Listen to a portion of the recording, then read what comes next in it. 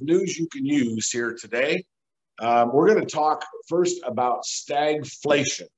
Business Insider came up with an article last, I believe it was Saturday morning. And the headline is America's being haunted by the ghost of stagflation, which is the brutal combination of stagnant growth and high inflation made the 1970s such a slog.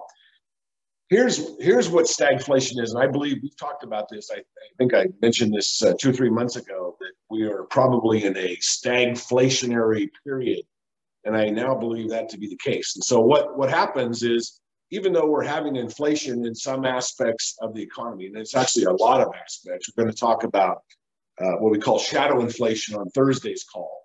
But we have both true inflation and shadow inflation going on in all aspects of the economy. In turn, there's a huge amount of hits to the economy. There's been a larger separation between the haves and the have-nots out there. And there's a lot of people that, as a result of COVID or a result of the slowdown in the economy as a result of COVID, are not enjoying any upside. And so what you've got is the same thing that started in the early 70s when Nixon was president, and we had, for example, gas prices and gas shortages. Gas prices increased, gas shortages happened everywhere. And then you also had a lot of people out of work, both in true numbers and in, once again, shadow unemployment. We're going to talk about all the shadow stuff on Thursday. Later on, what happened during the 70s is prices of houses increased, but also interest rates increased. And it got so bad that in 1979, when Jimmy Carter was president, we had 20+% interest rate on home loans. And the prime rate, which was the number that based all of the interest rates for all the consumers and the businesses, was like 24, 25% at one time. It was really bad. The 1970s economically wiped out everything that was built in the late 40s, 50s, and 60s during that kind of golden era when guys came home from battling the Second World War in Korea and built the economy and really expanded. The suburbs became a thing and all that kind of stuff. The 70s shut all that stuff down. Crime rose, interest rates increased, buying power decreased. That's essentially what happens during stagflation. We are entering a period. We're seeing the beginning part of it right now. So what's this going to mean for those of you in the housing industry? Same thing that happened in the 70s. You'll see prices at a relatively higher than normal comparison. In other words, higher than the real value. Fortunately, during the 50s and 60s, the prices of homes were so cheap that by the 70s, by the time they came, houses were worth a lot more. And even when there was a loss in value, a lot of people still had equity. See the same thing happening right now. You'll see interest rates here at some point increase, and you'll see, once again, less people buying houses. Right now, there's a housing shortage. Eventually, within the next 10 years, I predict there'll be a housing glut, especially with some of the new laws that are being passed, like here in California, where it's illegal to build a single-family home. You must build a 2 or 3 unit instead of just a normal single family, because you're wasting that land that could be used to put more people on. So stagflation is a thing. Expect it to be something similar to what we had in the 70s. Now, the big difference is during the 1970s, we didn't have a lot of the hard brakes, hard stops, and the Fed wasn't as controlling and as powerful as it is today. We had, up until the Nixon era, we had the gold standard that got removed during Nixon's tenure, and we basically got into an era which goes right up to this day of printing the money as we need. So it's an interesting thing. We're going to talk about this a little bit more maybe next week, and I'll give you some updated stats so you'll see how that actually works in your business. That's it for the stagnation front. Now, from a futuristic standpoint, I want to give you guys some sense of how, on top of everything else, you're going to see the government expand during this period of time. Happened in the 70s as well. The early 1970s, there was no Environmental Protection Agency, EPA. There was less than half the number of government departments at the federal level and the state level than there is today. And what happens during these periods of stagflation is the government expands. More people go to work for the government. The government's still the largest employer in a lot of states, including here in California. And you have an elite class of government employees, who become a larger segment of society. And so, there's all kinds of implications economically, societally, and those types of things. But the bottom line is that as government increases, the need to justify their jobs increases as well. And so what happens? They pass regulations and then they hire people to enforce those regulations. So let me tell you about some of the goofy stuff that goes on here in California. Last weekend, our Emperor Newsom, our governor, signed a number of bills. And to start with, let me tell you about, let me get this thing back on screen here. Hang on a second. Let me tell you about a couple of the ones that he signed. Hang on one second. Here we go. The first one is they have made it illegal, and these are to take effect anytime from the first of the year coming up to the 1st of January 2024. They've made it illegal to have gas-powered generators, leaf blowers, lawn mowers, anything small like that that kicks out pollution.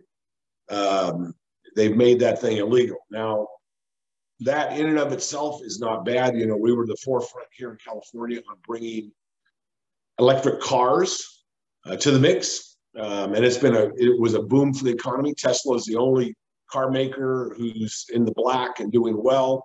And it's because they decided not to let the Chinese control their chip production. They just found what was available and they rewrote their software to handle it. So Tesla's way up. And that's every other car you see on the roads here in California seems to be a Tesla. So, those are good things, in my opinion. A lot of times those are good things. Some of them, it's like nobody is paying attention. They're not making any sense in this thing. So generators are used here in California because we have a lot of power outages because of the wildfires and because of some weather situations, too hot, climate change, all that kind of stuff, whether it's a real deal or not. You see a lot of these folks buy generators so that when their power goes off, they can keep things going. Now, unfortunately, nobody in Sacramento seemed to figure out that a gas-powered generator is the only thing you can use when your electricity goes off. So they've made this mandate, you've got to have electric generators, which make no sense, to handle an electric shortage. I don't know how they're going to do that, but they'll figure it out, maybe solar or something like that. Second bill that passed and was signed into law is gender-neutral toy aisles in big box stores. So you can no longer have just boys' toys and girls' toys. You have to also have a gender-neutral section. And it gets as fine as defining colors and suggestive discussions about how you can, describe the toys as being gender-neutral. I don't know. If I was Walmart, I'd move out of California, but that's just me. I don't know what these guys are going to do. That doesn't, I think, take effect until a year or so from now. And the third thing that they're thinking about, and this is, if nothing else, these bureaucrats here are smart. They've been trying to figure out a way to, get people to stop smoking. And they've taken a real world crisis, a real thing that's happening out here. And they've turned it into an anti-smoking campaign. So this is not a law yet, but the discussion here in Sacramento is that they're going to be trying to get this across the finish line. And it will make it illegal to use a match or a lighter without benefit of permit. Now, in the farming industry, which you guys know I'm in for years, if you wanted to burn a fire, and typically you'll take your prunings from your almond trees and walnuts and all that, you burn them in the winter. You've always had to have a permit to burn here in California. But because of the wildfires and things like that, they're saying, listen, you can't use matches. It'll be illegal to use a lighter. You can't have a fire. You can't light up a cigarette or anything else unless you go get a permit. And then you've got to notify the government when you plan to use that match or lighter or things like that. Now, I don't know how they'd ever enforce something like that, but I would not bet against something like that becoming law. So once again, I only bring up this California stuff so that you guys can see what the future looks like for you in some of these other states. Some states will just ignore stuff like this. Other states will just draft behind what California's doing. And either way, it's going to mean a larger government employee class, more regulation, and things like that. Third thing I want to just bring up briefly here is what's happening to wholesalers across the country. You guys have probably read several states now have outlawed or banned wholesaling. The city of Atlanta, Georgia, has gone so far as to calling it predatory. They recently signed, I think it was last week, legislation that made it illegal to even advertise certain ways. I don't know exactly what those are. We're digging into the bill, and I'll give you more updates Thursday if I get them. But if you are out soliciting to wholesale a property, you don't intend to buy it with your own cash and rehab it with your own cash, they're going to consider that a criminal act. So, you know, they're going to, these regulatory authorities are going to chip away at our industry. A lot of this is at the behest of the National Association of Realtors. They put the talking points, you know, in front of these regulatory bodies. Regulatory bodies are like, yeah, I'll do that because that gives me a job and it gives me a chance to hire more people and, you know, using printed money to pay everybody. They're going to come after those of us who are independent in our job environment. In other words, you know, everybody at the end of the day should work for either the government or some multinational corporation. They're trying to discourage sole proprietors, small businesses, things like that, because that's where the most of the money is. So you tap the people who have most of the money, and that enriches the government coffers. But anyway, expect that you're going to see that in other areas.